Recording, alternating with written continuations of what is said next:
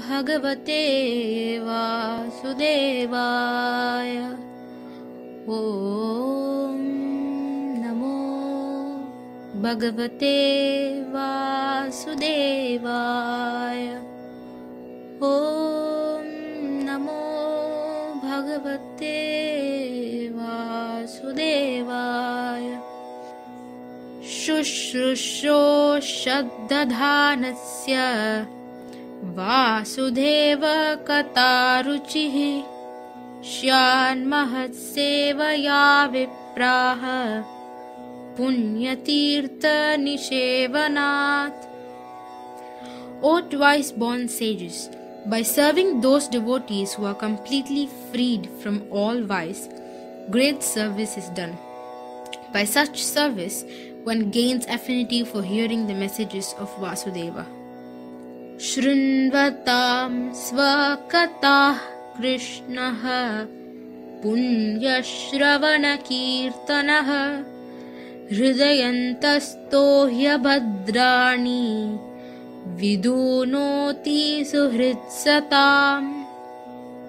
Shri Krishna, the personality of Godhead, who is the Paramatma, super soul in everyone's heart and the benefactor of the truthful devotee, cleanses desire for material enjoyment from the heart of the devotee who has developed the urge to hear his messages, which are in themselves virtuous when properly heard and chanted. Nashta prayeshva bhadreshu nityam bhagavata sevaya bhagavati uttama shloke bhaktir bhavati naishtiki.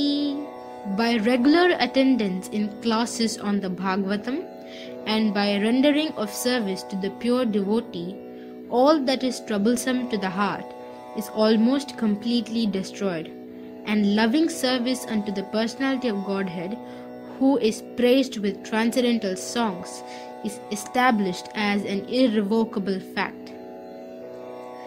Tada rajastamo bhavaha kamalobhadayascha ye cheta etair anaviddam sitam sattve prasidati. As soon as irrevocable loving service is established in the heart, the effects of nature's modes of passion and ignorance, such as lust, desire, and hankering, disappear from the heart. Then the devotee is established in goodness and he becomes completely happy.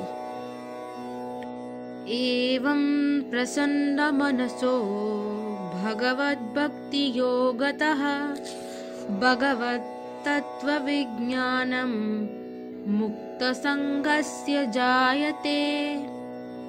Thus, established in the mode of unalloyed goodness, the man whose mind has been enlivened by contact with devotional service to the Lord gains positive scientific knowledge of the personality of Godhead in the stage of liberation from all material association.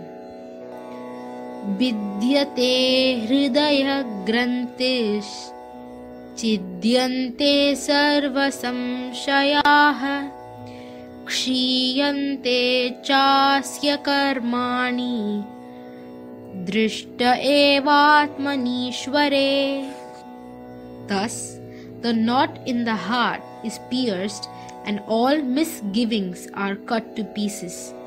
The chain of fruitive actions is terminated when one sees the self as master. Hare Krishna, Krishna Krishna, Hare Hare, Hare Rama, Rama Rama, Hare Hare.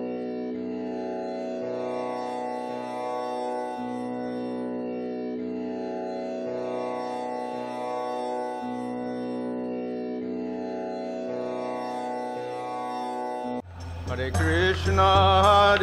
Krishna, Krishna Krishna Hare Hare Hare Rama Rama Rama Hare Hare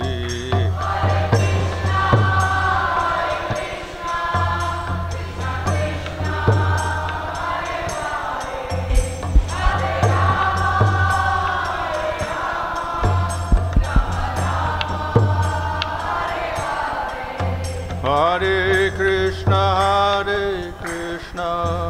Krishna Krishna Hare Hare Hare Rama Rama Rama Hare Hare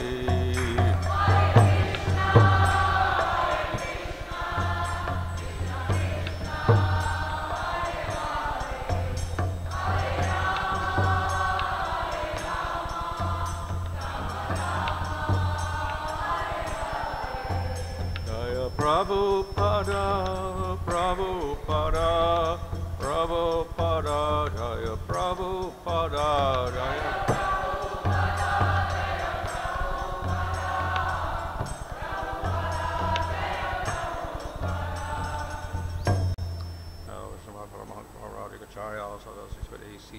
Bhakti Prabhupada ki jai.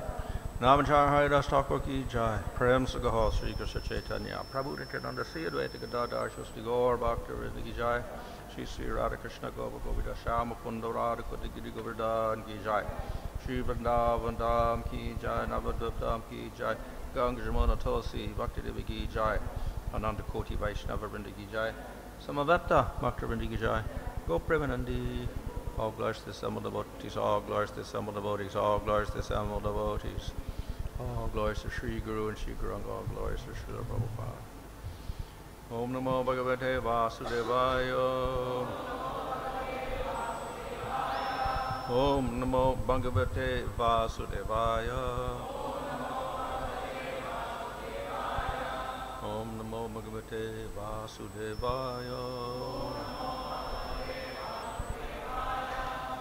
Namo Om Vishnu Padaya Krishna Prasthaya Bhutale Srimate Bhaktivedanta Swami Niti Navane Namaste Saraswati Deve Gauravani Prachadande Nirvishesha Shunyavani Paschachade Shatarane Sri Krishna Chaitanya Prabhu Nityananda Sri Advaita Gadadhar Sri Vasudhi Gaur Bhakti Vrinda Hare Krishna Krishna Krishna Hare Hare Hare Rama Rama Rama Hare Hare. Read from Srimad Bhagavatam Canto 10 Chapter 64, verse 1.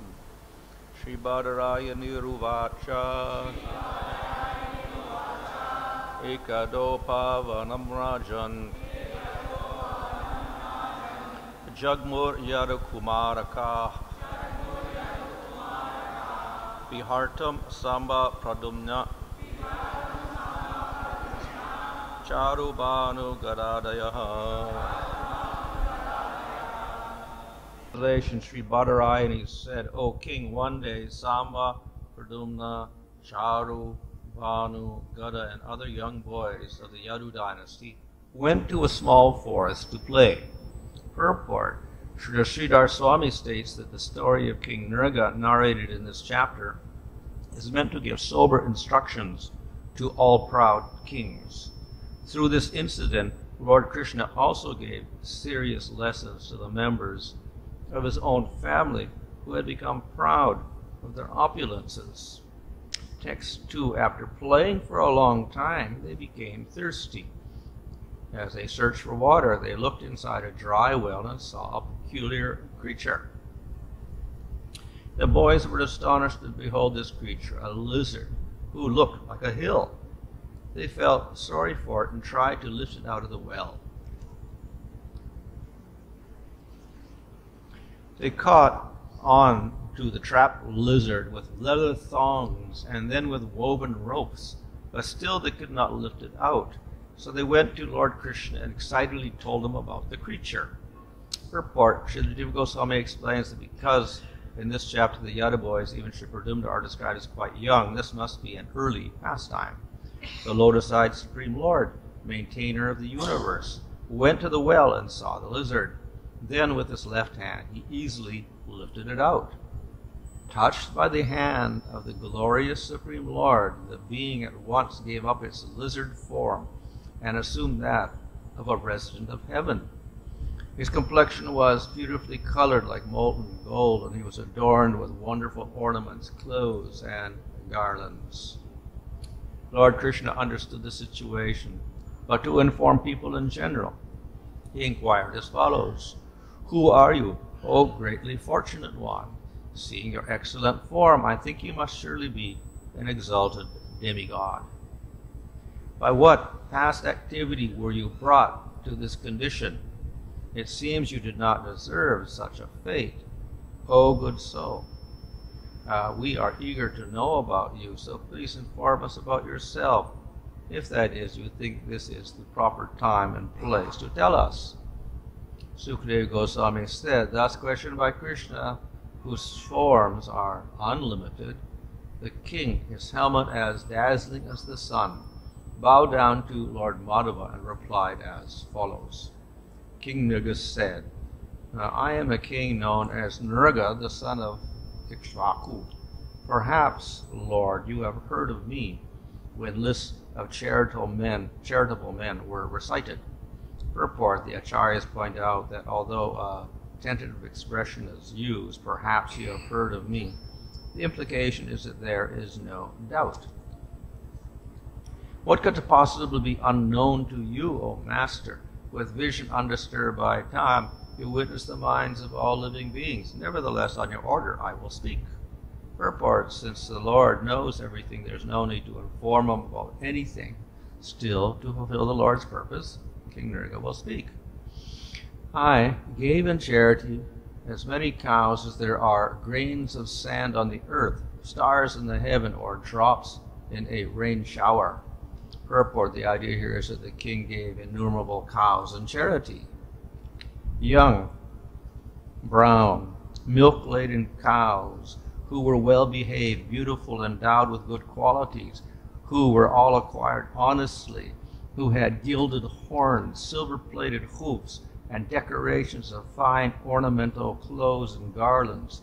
Such were the cows, along with their calves, that I gave in charity. I first honored the brahmanas who were recipients of my charity by decorating them with fine ornaments. Those most exalted brahmanas whose families were in need were young and possessed of excellent character and qualities. They were dedicated to truth, famous for their austerity, vastly learned in the Vedic scriptures, and saintly in their behavior. I gave them cows, land, gold, and houses, along with horses, elephants, and marriageable girls with maidservants, as well as sesame, silver, fine beds, clothing, jewels, furniture, and chariots. In addition, I performed Vedic sacrifices and executed various pious welfare activities. Once, a cow belonging to a certain first-class brahmana wandered away and entered my herd. Unaware of this, I gave that cow in charity to a different brahmana. Purport: Srila Sridhar Swami explains the term Dvija Mukhya, first-class brahmana, here indicates a brahmana who has stopped accepting charity and would thus refuse to accept even 100,000 cows in exchange for the cow that had been improperly given away. When the cow's first owner saw her being led away, he said, "She is mine." The second brahmana who had accepted her as a gift replied, "No, she's mine. Nrga gave her to me." As the two brahmanas argued, each trying to fulfill his own purpose, they came to me. One of them said, "You gave me this cow." The other said, "But you stole her from me." Hearing this, I was bewildered.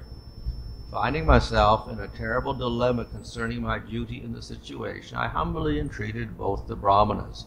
"I will give 100,000 of the best cows in exchange for this one. Please give her back to me. Your good self should be merciful to me, your servant. I did not know what I was doing. Please save me from this difficult situation, or I'll surely fall into a filthy hell." The present owner of the cow said, "I don't want anything in exchange for this cow, O king," and went away. The other brahmana declared, "I don't even want 10,000 more cows. than you were offering. And he too went away. Purport and Krishna's Supreme Personality of God, or Srila Prabhupada comments, thus disagreeing with the king's proposal, both brahmanas left the palace in anger, thinking that their lawful position had been usurped.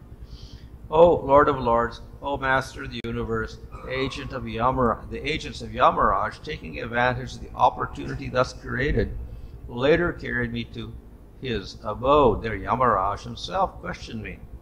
Purport. According to the Acharyas, the king's performance of fruitive activities had previously been flawless, but now an inadvertent discrepancy had arisen, and so when the king died, the Yamadutas took him to the abode of Yamaraj, called Sangyamani.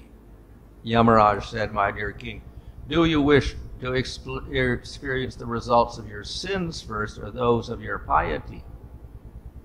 Indeed, I see no end to the dutiful charity you perform, or to your consequent enjoyment in the radiant heavenly planets. I replied, first, my lord, let me suffer my sinful reactions. And Yamaraj said, then fall. At once I fell, and while falling, I saw myself becoming a lizard. O Master.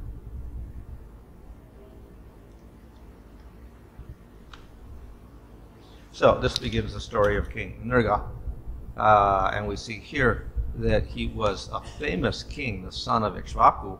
So he came in this great line of authoritative kings, appointed by the Supreme Lord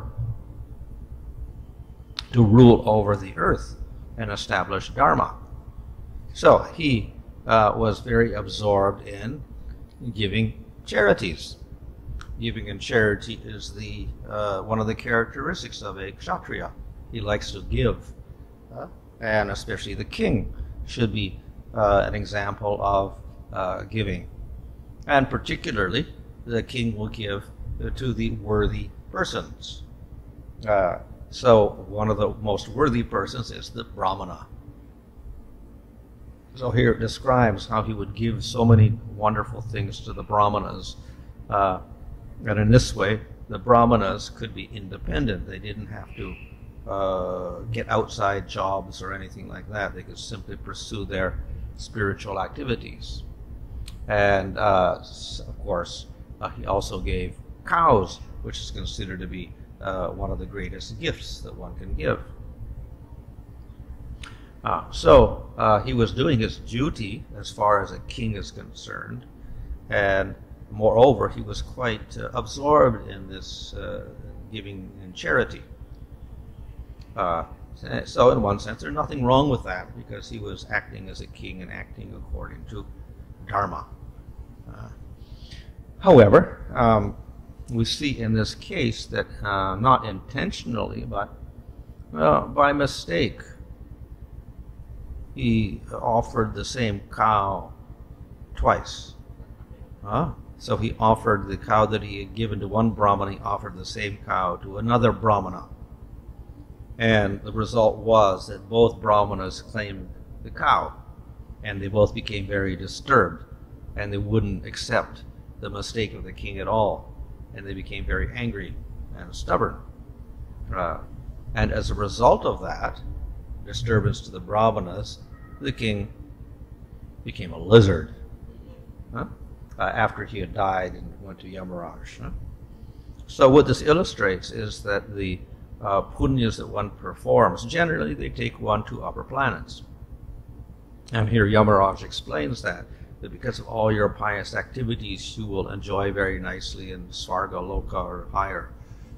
But then he also committed this mistake, and therefore he has to suffer for that mistake by becoming the lizard. So the message here is that punyas are good for attaining material comforts in this life and next life. At the same time, we do have to suffer the results of our sinful activities. And therefore, we never have a perfect existence. In this case, he would take birth as a lizard, and then he could enjoy later on his good results. So, nevertheless, there's a mixture of results. And the other point is that not only is karma always mixed, there's never a perfect karma in the material world. We see even Brahma has an end to his life, so he has to suffer in one sense.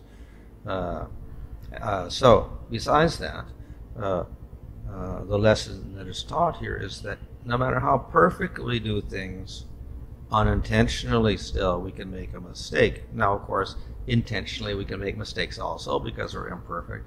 But even if we don't intend to make mistakes, still it can happen due to the nature of this material world.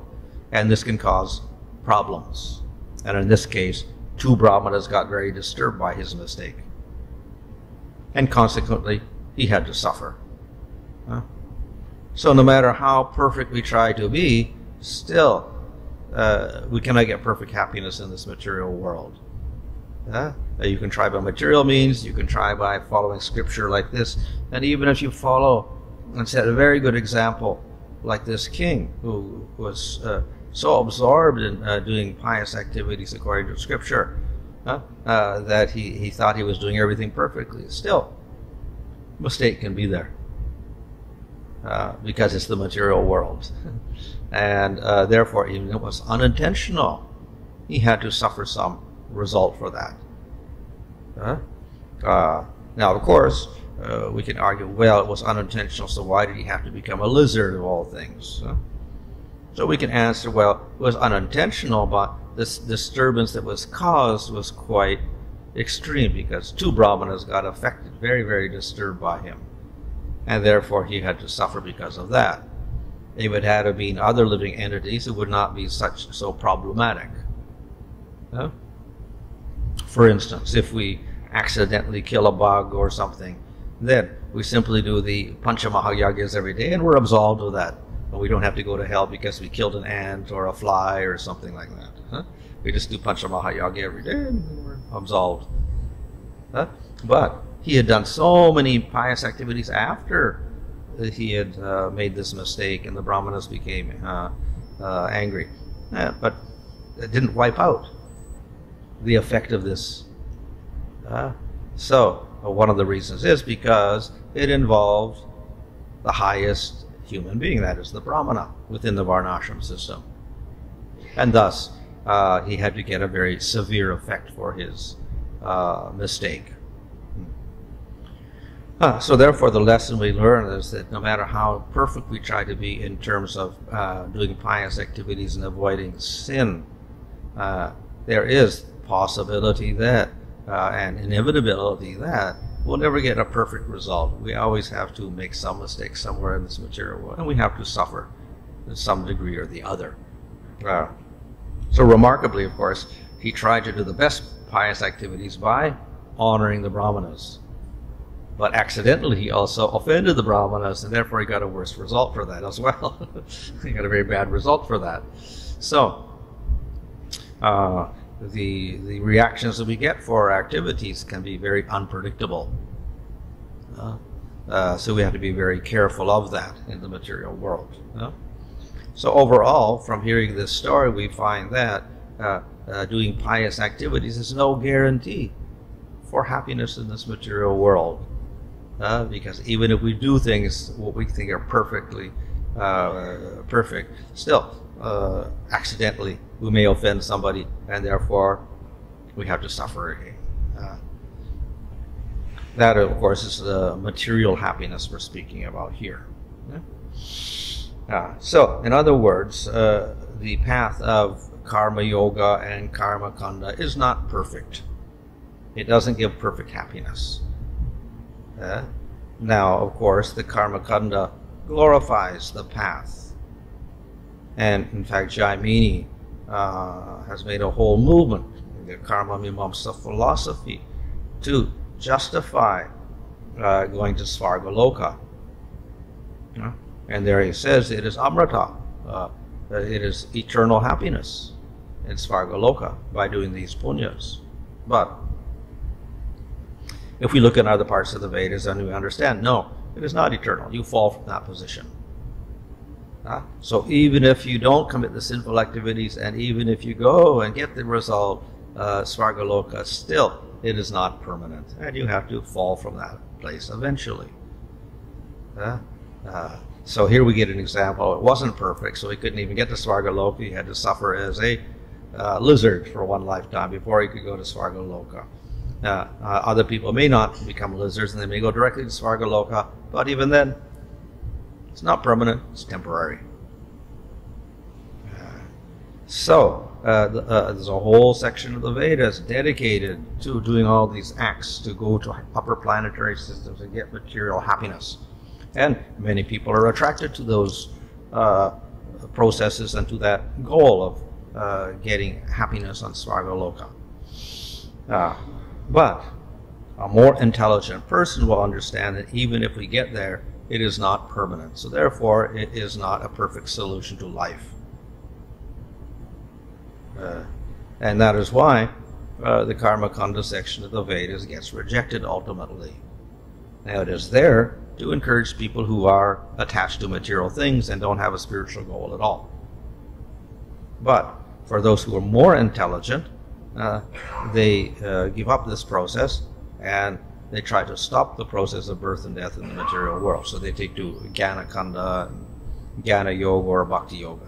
And this way they get released from the material world. So, in the material world, the kings are setting an example, so they follow their duties as kshatriya, and they do this charitable work, etc., as part of their job in order to sustain the society and set an example for others and show detachment from material wealth. But these kings also are in a special position because they're appointed by the Supreme Lord. So not only do they enact Dharma, but they should also set an example of Bhakti. Just as the Devatas, though they are usually famous for enjoying and whatever, they're appointed by the Lord, and they also have to be qualified with devotion. And of course, we understand Brahma is the greatest devotee in the material world. Similarly, these kings, though they may get involved in pious activities, still, they also have to have this other perspective, that is devotion. So it's not about attaining Svargaloka or anything like that. It's about attaining eternal happiness with the Supreme Lord in the spiritual world. So a king who doesn't understand that and gets absorbed in the activities like King Nirga is actually not fulfilling his proper duty. He has to see both aspects. And we see that in the case of persons like the Pandavas, who they did their activities as kings and rulers. At the same time, they understood that the real goal is to please the Supreme Lord. That is the highest goal of all. So such leaders and kings are in a much higher position than the kings who simply get absorbed in these types of activities. We see the case of King Prashanabharhi also. He was also absorbed in sacrifices and things like that, especially animal sacrifices.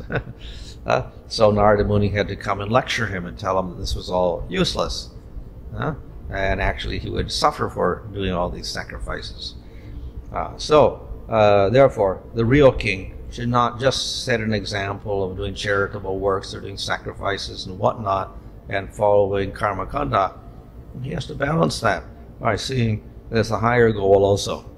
So he must set an example of bhakti as well as karma for the people in general. So unfortunately, this king was too absorbed in the material karmas, that is punyas. And therefore we have an illustration here of what happens. Too much absorption of this can cause suffering. And so King Nriga became a lizard. Well, we also see here that when Lord Krishna touched him, then he went out of that, the whole curse was finished at that point. So he, by contact with the Supreme Lord, then he was released from that karma. Yeah. So this illustrates that the process of bhakti is much stronger than anything else. It can do much more. In spite of his punyas, he could not prevent himself from becoming a lizard. But when the Lord touched him, he was immediately free from that bad karma. So therefore, worship of the Supreme Lord is a much safer process for everybody to avoid unfortunate circumstances like falling into a lizard body due to making a mistake about doing charities or whatever in the material world. So therefore, in the Bhagavatam it is said that even if one neglects one's activities in terms of karmas, karma kanda, karma yoga, varnashram, if he worships the Supreme Lord, nothing is lost. But if he gets absorbed in his karmas and doesn't worship the Lord, everything is lost. So he cannot prevent this situation of becoming King Nriga, becoming a lizard. He cannot prevent that if we're simply absorbed in karmas. If we worship the Lord, then we're safe from all these situations. And in the case of Bhagavatam, it says, even if he rejects his duties in karma yoga, intentionally, he doesn't do these activities. Even then, he doesn't have to suffer. Here is accidental neglect, and thus he offended a brahmana. But even intentionally, the devotee doesn't do the activities of karma kanda. Still, he is not to blame if he is worshipping the Supreme Lord. So everything is covered. So that is also what is meant at the end of the Bhagavad Gita, where Krishna says, Sarva dharman parijaja. Give up all other dharmas and simply worship the Lord. And he says, don't fear. Have no worry. Ma suchaha. Why should we worry? We may worry that if we give up all these dharmas, then we become sinful and that we have to suffer for that. No, opposite. We surrender to the Lord, and that takes care of everything. No more sinful reactions.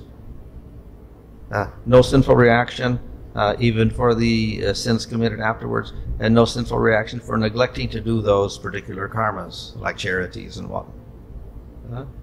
So the Lord says, don't worry. You're absolved of those sinful reactions. Therefore, this story is told to illustrate that. Another aspect of the story is that this involved brahmanas. Because of the brahmanas that the king had to suffer. Technically speaking, if there were brahmanas who were properly qualified, why would they get angry? Why would they refuse to take the cow? Why would they put the king into problem? So a proper brahmana is very unattached to material assets and gifts that he gets or whatever. Usually he gives them away again. So why these brahmanas were so attached? Why were they so stubborn? Why did they get angry at the king for making a mistake? So this also points out that even the brahmanas were not very perfect. And actually, the higher duty, though at the end we'll find as a whole praise the brahmanas and how one should serve the brahmanas, etc. Actually, higher than that is service to the Vaishnavas. So, if the king wants to do charity works, then better to serve the Vaishnavas than just the brahmanas. Better to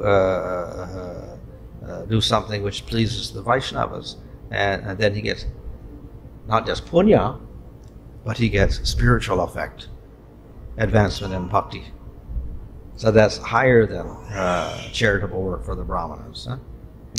So a king can do charities and so many things, but better that he does them in such a way that it's connected with Supreme Lord.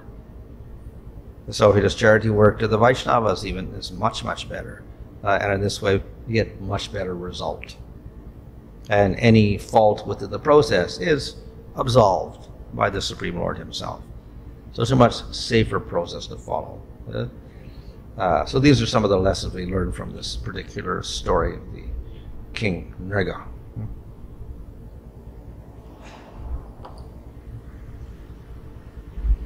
Maharaj, we see this Putana is a demoness. When she is touched by Krishna, she gets spiritual world. And this king, particular king, is a pious king, but he gets back to these heavenly benefits or something. Why would it happen, Maharaj, like that? Well, of course, Putana is a very exceptional case. Others, they get mukti or whatever like that. Some cases we see they get they get another glorious body, like who was it? The Gandharva, king of the Gandharvas, in a snake body, who tried to swallow Nanda Maharaj. Then he went back to his heavenly body again also.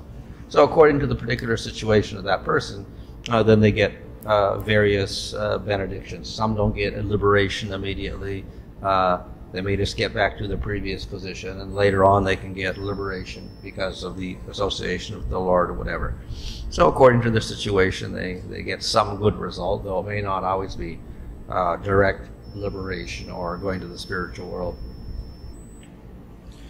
Maharaj, even when Krishna asked him to introduce himself to himself, it appears there also he continues to have a kind of, apparently looks like he has pride when he makes his presentation introducing himself. Is there a reason for that? Is there? When he said, my donations were to this extent, as much particles of sand or so much of drops of water, which means there appears to be an apparent pride when he makes a presentation, even after it. Well, that is a tendency within charitable works, that we get attached to doing charities, and then we measure our charities in terms of our amounts, which is not actually the best thing to do, because the main thing about charity is not the amounts. Because a poor man, he cannot do so much charity. That does not mean that he's less than a king if he cannot do so much charity in terms of amounts. It's actually the mood of the person in doing so. So, of course, because he is a king, it's expected that he would give huge amounts. So nothing wrong with that. But if he happens to become competitive and tries to do more and more charity than anybody else in the material world simply to be number one, then it's a matter of pride, which is also a fault. So therefore, that has to be avoided as well in doing charitable works. Of course, kings by nature, kshatriyas by nature, have a sense of pride and whatever, so we can say probably they cannot avoid it to some degree. But it becomes dangerous also. But again, this Brahmanas, we understand they are not so exalted, but still the effect on Raga is so much. We see, I mean, they were not, because generally by Brahmanas' nature they would have been merciful, forgiven and all that. Yeah. But Maharaj mentioned that they are not so exalted. But still the impact on Raga is so much. Yeah. So, therefore, from that we should understand that the Brahmana also has to be very careful. And the result of becoming angry or whatever then has very serious effects on the person.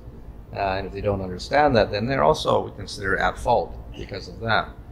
Of course, Scripture itself praises the Brahmana, and then if you commit offense against the Brahmana, then you have to suffer greatly. So more or less it's going by Scripture here, that because they were disturbed, therefore he got this very bad result. One shouldn't disturb a Brahmana. Just as unintentionally disturbing a Vaishnava also has an effect, an unavoidable effect of decreasing one's bhakti. But it's not as serious as the intentional type of problem. But here the Brahmanas actually, which doesn't really mention, but perhaps they weren't aware of the serious effect that their anger, their refusal had, which means in one sense they were not the most intelligent persons also, even though they were Brahmanas. So just to become angry itself indicates they were not of the highest type of Brahman also. Is there any specific significance in terms of getting a specific lizard body, Maharaj? Lizard. What is the significance of getting a specific lizard? Is there any significance on that? Lizard body, lizard. lizard. That's not really mentioned. It's just that the Yamaraj gave him that particular body of a lizard, I suppose. I don't know.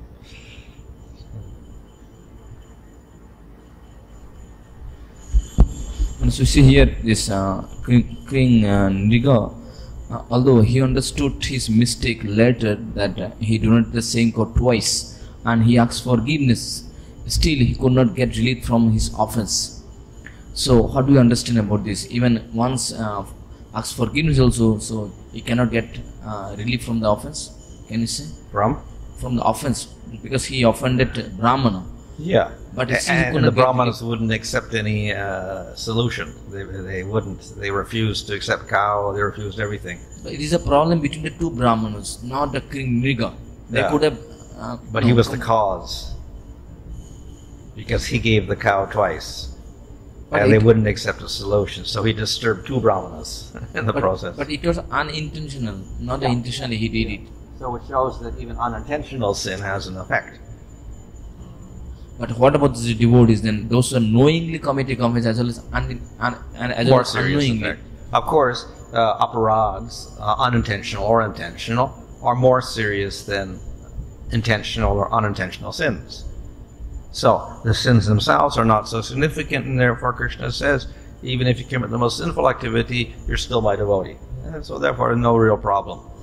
But he doesn't say that about aparads. So aparads are more serious than sins, whether it's intentional or unintentional, because they affect the bhakti. And unintentional sins, of course, are less. They affect less. Intentional sins will more seriously create obstacles for the bhakti. So in the case of Nriga, can you say this is sin or this is aparadam? Sin. This is sin. Yeah. But he became the cause for the disturbance. In the sense that he was the cause of the disturbance, the Brahmanas becoming upset. That's all. So not that he deliberately wanted to disturb them. He was trying to please them all, but he made a mistake and they both became disturbed, and consequently he had to suffer the result for that mistake.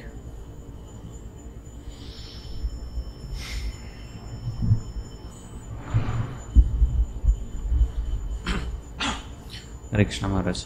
Maharaj, we see that sometimes this seems very extreme cases, like this punishment or this period is very long for a small unintentional mistake he did. For that he was suffering very long period inside the well as lizard. Well, I don't know how long the lizard lived, but it was probably, we can say, we don't think it's so severe, but because there was a Brahmana, or two Brahmanas, that got disturbed, that was the problem. If it had been lesser people, less effect. Maybe you'd only be a human being in a lower body or something like that. Because it was two Brahmanas got very disturbed, therefore he got greater effect. Which it shows in the system of karma that the Brahmanas are higher, the highest human being, and therefore offense against them gives greater reaction. And my question is that Maharaj, now this Vaishnavas, we see that Vaishnavas also get anger sometime while we are dealing with them, and unintentionally they are very soft in nature comparing to even the Brahmanas. Vaishnavas are very soft, and due to that they may feel very easily offended whatever while dealing. Sometime offended. Well, if the Vaishnava feels offended, it doesn't mean he's really soft. If he's really soft, he's humbler than a blade of grass, then he will feel no offense. So he may be tolerant in one sense, but he may have some pride also, which causes the offense, maybe.